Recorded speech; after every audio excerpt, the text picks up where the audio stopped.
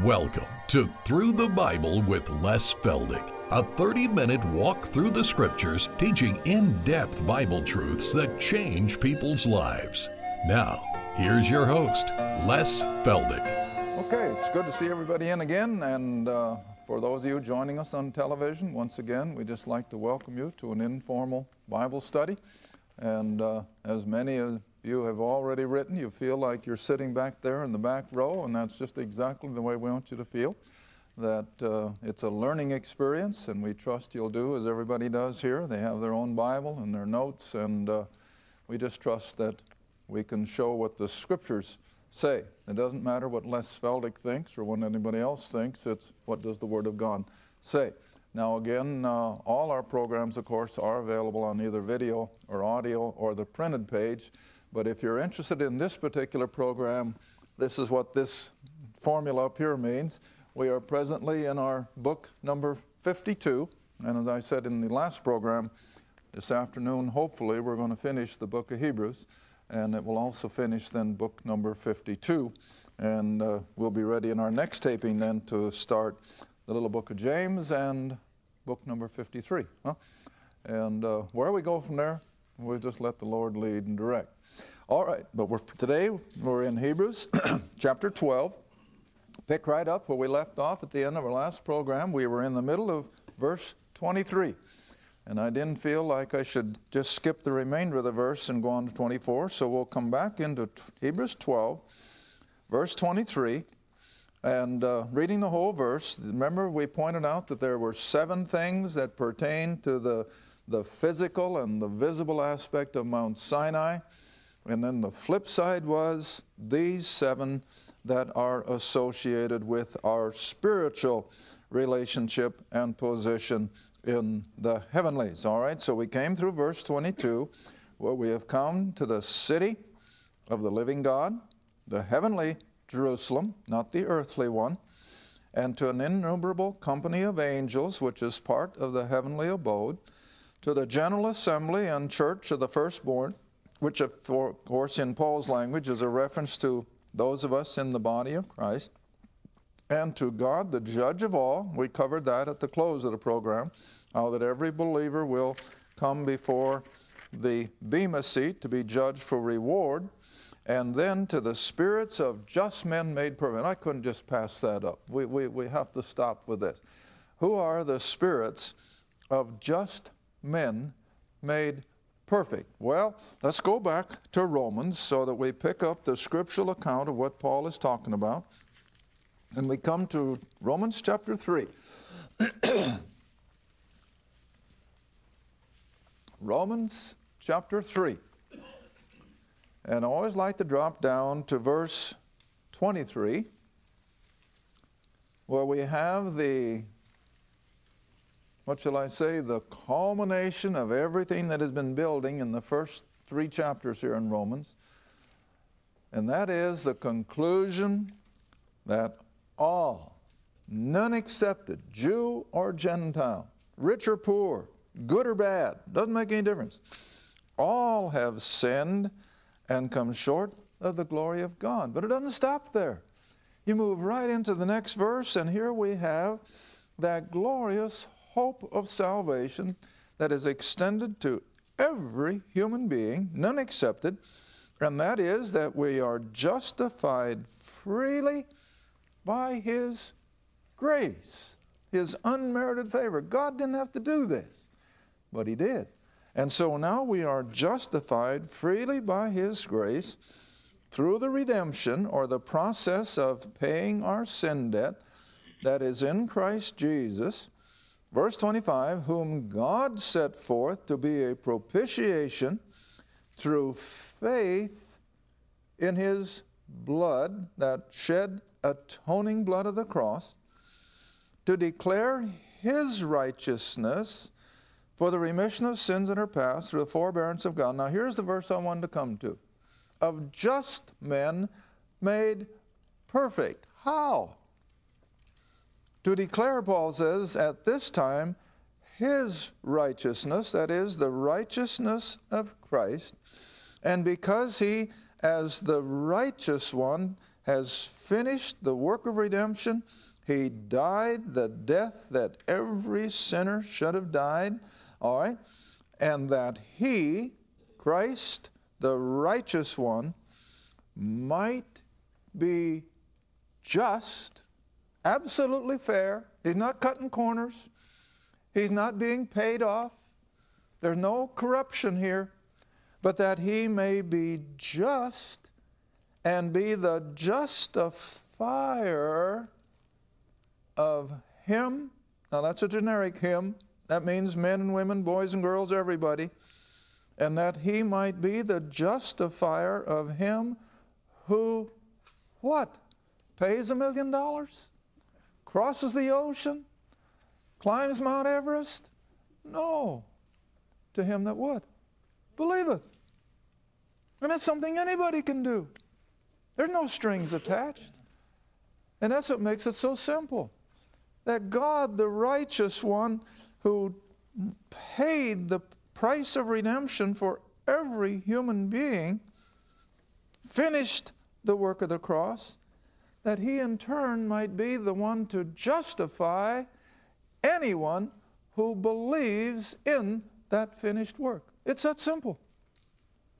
And oh my goodness, as I use the illustration over and over since we come past Hebrews chapter 1, twice in all of biblical history, starting back in Genesis, twice God did something so perfect, so immaculately perfect, there wasn't anything He could do but sit down to show that it was finished. The first one was creation. And He looked at creation. Everything was so perfect, there wasn't anything He could correct. In fact, I used this example in one of my classes the other night, and I said, how many of you have built a new home, and after you've moved in, you have to call your contractor back to correct mistakes? And I had one guy really nodding his head. Well, he wasn't the guy that had the new home, he was the contractor.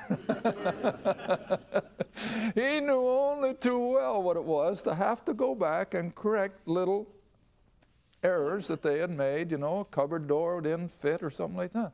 But God didn't have to do that. It was perfect. And He sat down. The second time is, as Hebrews places it then, that when He had purged us from our sin, He sat down at the right hand of the Majesty. And again, why? Because the work of salvation, the work of the cross, was so perfect. There wasn't anything He could do. It was all done. And then what did I put on that? How would you like to have a little 2-year-old come along? Oh, I used the example, I'm sorry. I used the example of shining a brass lamp or a brass vase. And you know how easily brass can be tarnished. I said, well, how would you like it if you had this brass lamp perfectly polished, and then have a little 2-year-old come along with his hands full of jelly and smear it up? Well, that's what man has done with God's perfect plan of salvation. They have smeared it all up with their additions of do this and do that. How it must break the heart of God when He has made it so available that no matter who it is, no matter how vile or how steeped in a false cult they may be, the moment they believe in that finished work, God what? Justifies them. He declares them just. He declares them righteous. See? Oh, that's beyond human comprehension. So I don't expect people to understand it. Believe it. God will take care of the rest. Just believe it.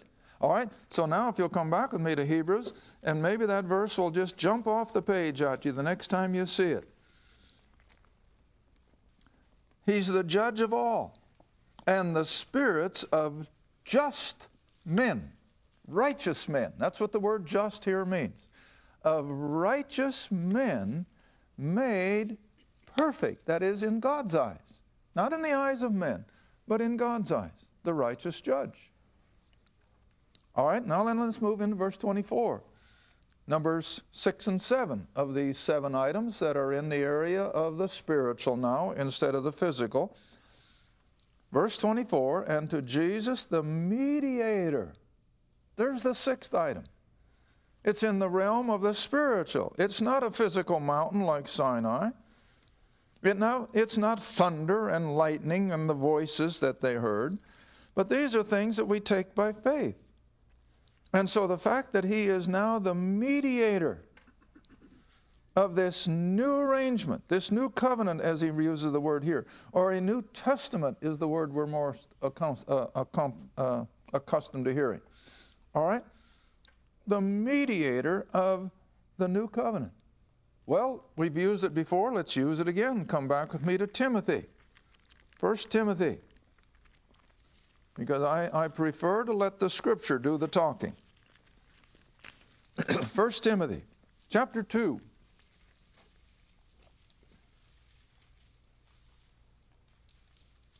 Oh my goodness, I think I'll just start with verse 1. So we pick up the flow. I don't like to just jump in on one verse if I don't have to. Let's just start in chapter 2 of 1 Timothy with verse 1. And this, of course, is Paul admonishing his son in the faith, Timothy. And so he says, I exhort, therefore, that first of all, supplications, prayers, intercessions, and giving of thanks be made for all men. For kings, see, that's why I'm always stressing here in my class in Oklahoma, you pray for that president every single day. You pray for it. The Scripture instructs us to. We're to be praying for kings and all that are in authority. And the end result is for our own pursuit of happiness, as our Constitution, I think, puts it, that we may lead a quiet and peaceable life in all godliness and honesty. Verse 3, for this is good and acceptable in the sight of God our Savior. This is all in accord with His will.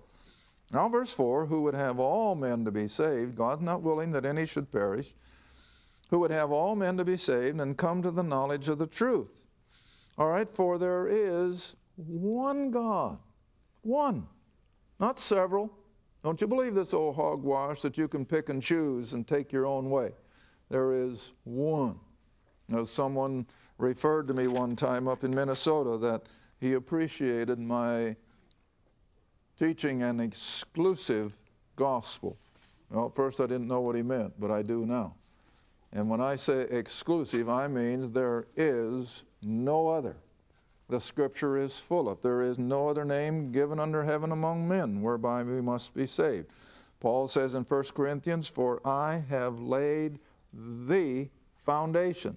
There is no other foundation but Christ Jesus. All right, now here it is again. There is one God, not several, and there is only one mediator between us and that God. One mediator, not many. There is one mediator between God and men. And who is it? The man, Christ Jesus. Now remember, as we've even come through Hebrews, Paul has been stressing the position of God the Son. The Son. But he was man. He was human. He walked. He talked. He ate. But he never stopped being God. And as such then, he can be the mediator between men and the invisible God.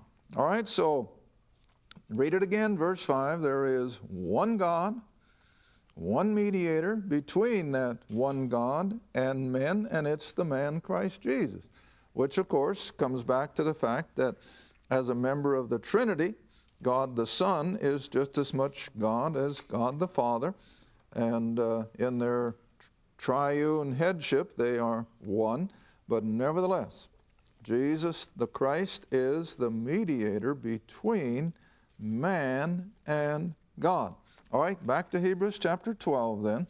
And so this is another part of the 7 attributes here in the spiritual realm, that he is the mediator of the New Testament, and to the blood of sprinkling that we already saw referenced in Romans chapter 3, that it was that blood that was the price of redemption that had to be paid for the satisfaction of our sin debt. All right, to the blood of sprinkling that speaketh, now here's our Hebrew word again, what? Better. the blood of Christ is far better than that animal sacrifice blood of Abel. Now, I hope you haven't been misled in Sunday school or any other way that the comparison here is between the blood of Christ and the blood of Abel, who was murdered. That's not what it's teaching. That has nothing to do with it whatsoever. What we're comparing is that the blood of Christ was so far better than the animal blood that, of course, was used of Abel. And that's how it had to be. Animal blood was the requirement in the Old Testament economy. Now remember, just back up a page or two and we'll see how God was satisfied with that animal sacrifice offered by Abel. And that's in Hebrews chapter 11, verse 4, honey. Hebrews chapter 11, verse 4. Just back a page, hopefully. Hebrews 11, verse 4. By faith, because this is what God instructed, and that's what Abel did, Abel offered unto God a more excellent sacrifice than Cain. Now, we are not going to take time to go back to Genesis, but why was Abel's more excellent than Cain? Abel brought the firstling of his flock, which implies, it doesn't say it was a lamb, but it implies that it was a lamb. Maybe a goat, but I prefer to think it was a lamb. Whereas you see Cain brought of that which grew out of the ground, a bloodless offering, and God rejected it. All right, so now the comparison is here the blood of Christ is so far above the animal blood of the sacrifice that Abel offered because of what God has now done. See? All right, now let's look at it and then we'll move on. Hebrews chapter 12, verse 24. And so to Jesus, the mediator of the new covenant, because of the blood that he shed, the perfect Lamb of God. And it was far better than the blood sacrifice that Abel offered. All right, now let's go on to verse 25. Now this is a warning. Now remember who he's talking to. These verses are written first and foremost to Jews who were having a hard time breaking away from Judaism. He's not talking so much to us Gentiles. As I said at the beginning of the study of Hebrews, this is almost to, I don't like to say exclusively, but primarily, that's a better word.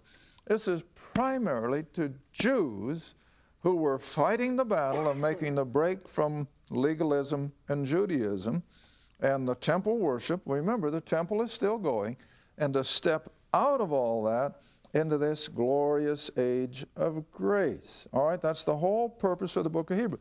But as we've seen now in the last 2 years, there is so much for us to learn. I've learned. I hope you have. I've learned as I've prepared these lessons out of this book of Hebrews. Even though it is not directly written to me, it's written to Jews, yet oh, how we learn. Well, you see, we study the Old Testament on the same basis. The Old Testament isn't written to us.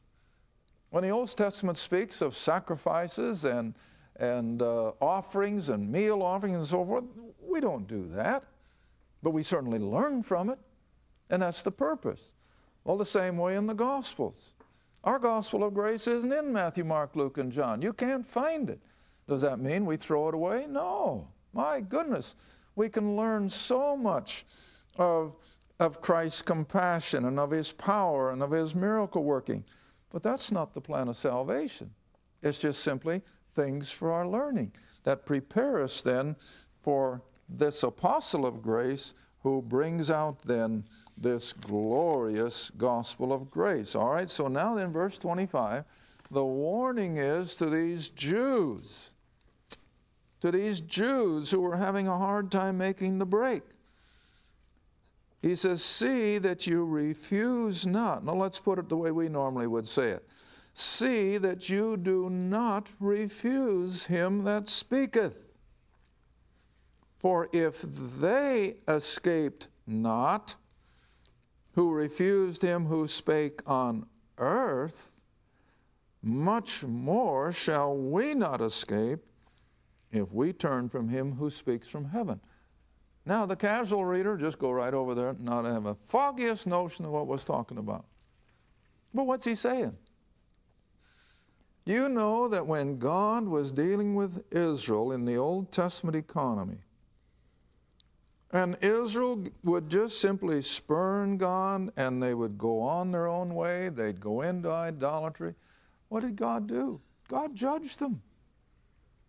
When they went into the depths of idolatry, he sent old Nebuchadnezzar from the east, and Nebuchadnezzar destroyed the temple, the city, and the nation was uprooted, taken captive all the way out to Babylon for 70 years. Why? Because his wrath fell upon a disobedient people. And over God would do that throughout Israel's history. And he was speaking with them while they were, you might say, his objects of affection and everything on earth.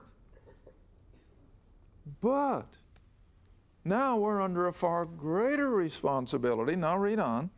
If they escape not who refused him who spake on earth, how much more shall we not escape if we turn away from him who speaks from heaven? Now you got to look at the big picture again. While God was dealing with Israel in the Old Testament, there were a lot of things that they didn't have going for them that we do. For example, they didn't have the indwelling Holy Spirit. They didn't have that benefit. All they had was that table of law set in stone, and all it could do was condemn them. And then they had the sacrificial system, which wasn't always that easy to keep. But nevertheless, they didn't have a lot of the advantages that we have today. And yet God held them responsible. God punished them when they turned in unbelief. All right, so now the comparison is, if God would punish Israel back in those days when they didn't have all this going for them, how much more will his wrath fall on these who reject him as he speaks from heaven? Now, when we say he speaks from heaven, let's come all the way back so we get the big picture. I have to keep looking at that. You can't just pick and choose. We have to look at the whole scenario. Back in Acts chapter 1. In Acts chapter 1, he has just finished his 40 days after the resurrection. He's been with the 11. And now they're on the Mount of Olives, and he is about to ascend back to glory. The Father is now beckoning him to come and sit at his right hand. All right, so look what it says. Verse 9, Acts chapter 1. And when he had spoken these things, while they beheld, he was taken up. Now we're speaking of Jesus, of Nazareth, the crucified, resurrected Christ. He was taken up, and a cloud received him out of their sight. And while they looked steadfastly toward heaven. Now you got the picture? He's leaving earth, and he's going up to heaven. And as he went up, behold, two men, angels, stood by them in white apparel, and they said, Ye men of Galilee, why stand gazing up into heaven?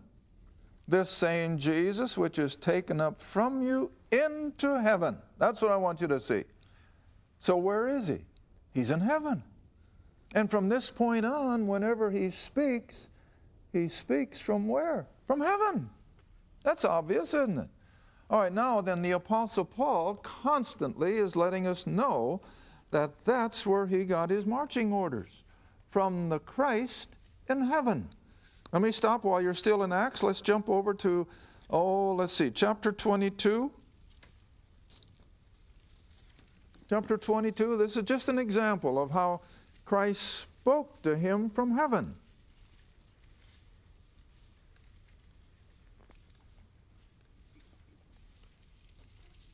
Acts 22, and drop in at verse 17.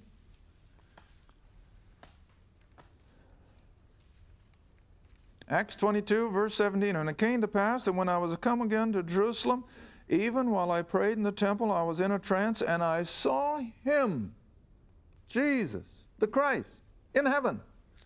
And I saw him saying unto me, make haste, get thee quickly out of Jerusalem.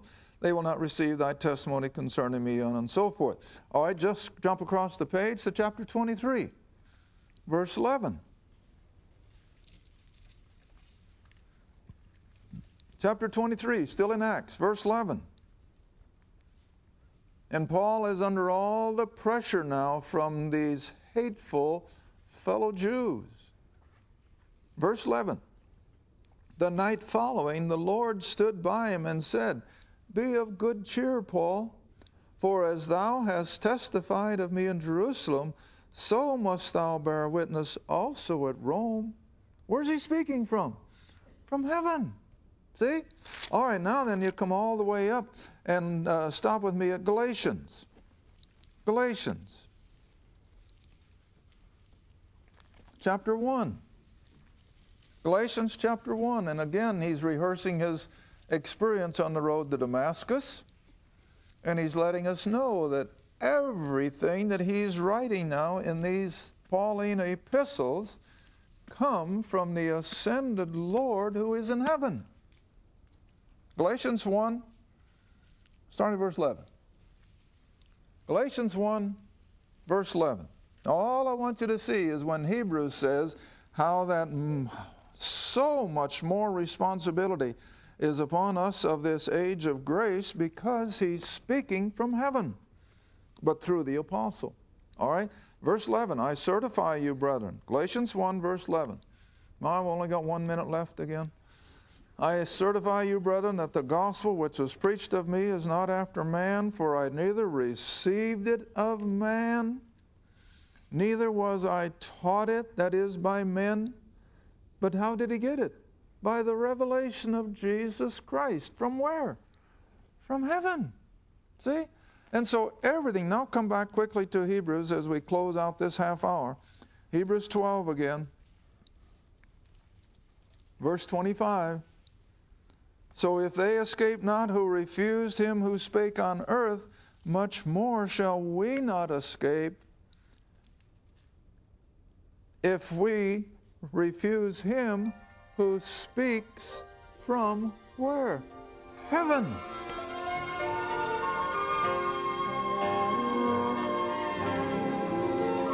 Thank you for watching Through the Bible with Les Feldick. Through the Bible is a partner-supported ministry. If this program has been a help to your study of the Scriptures and you'd like to see others enjoy the teaching, your support would be greatly appreciated. Write to us at Les Feldick Ministries, 30706 West Lona Valley Road, Kinta, Oklahoma, 74552.